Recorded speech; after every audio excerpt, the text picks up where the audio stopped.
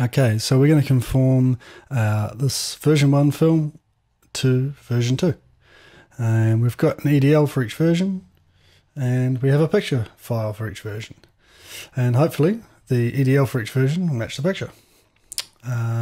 So run conformalizer.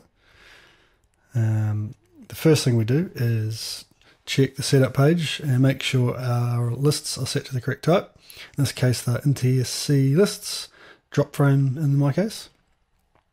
Okay, so we go to the old panel and import the corresponding old list, which is version 1. And this is the version we're going from.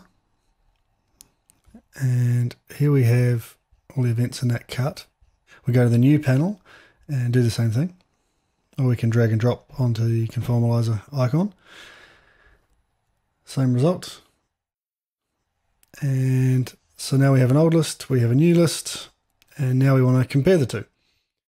So what we do is we hit the compare button, or Apple K, and there we go. We have a list which tells us what's changed between those two versions and how our audio should move to suit the new picture.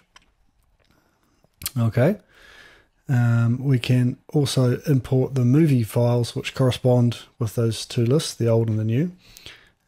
So Apple 1 for import old movie, and Apple 2 for import new movie.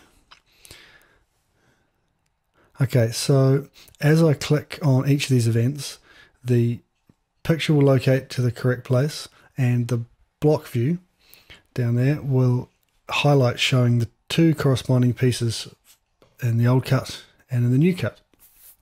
So if I just move down these events, we can see there's obviously something been inserted here.